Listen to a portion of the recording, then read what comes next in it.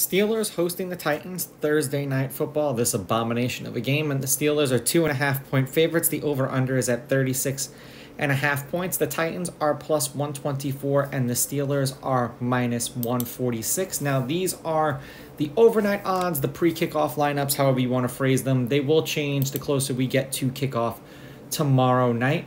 Now, thank you for everyone who has joined my Discord and who continues to join the Discord. If you've not done so yet, go to my website, rawsportstalk.com.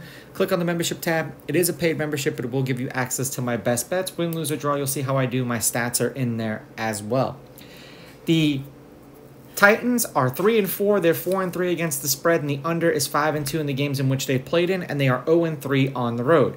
The Steelers are 4-3. They're 4-3 against the spread. The under is 6-1, and they are 2-2 at home. Head-to-head, the Steelers are 7-3. The Steelers are on a 4-game winning streak. The favorite is 5-5 on the money line. The underdog is 7-3 against the spread. The over is 5-4-1. The over 36.5 is 6-4, and the home team is 6-4. Now, the last time that these teams played each other was in 2021, so they looked completely different. The Steelers won 19-13 in Pittsburgh.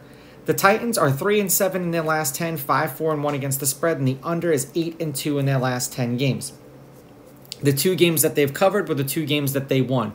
27-3 against the Bengals, then they scored back-to-back games. They scored 16 points, losing 23-6 and 23-16 and 24-16 to both the Colts and the Ravens, and then they won 28-3 against the Falcons. For the Steelers, they're 7-3 in their last 10. They are 7-3 against the spread, and the under is 8-2. Scoring 6 points against the Texans, and 17 against the Ravens, 24 against the Rams, and then 10 against the Jaguars. I don't know if we're going to see the same thing out of Levi's that we did in last week's game.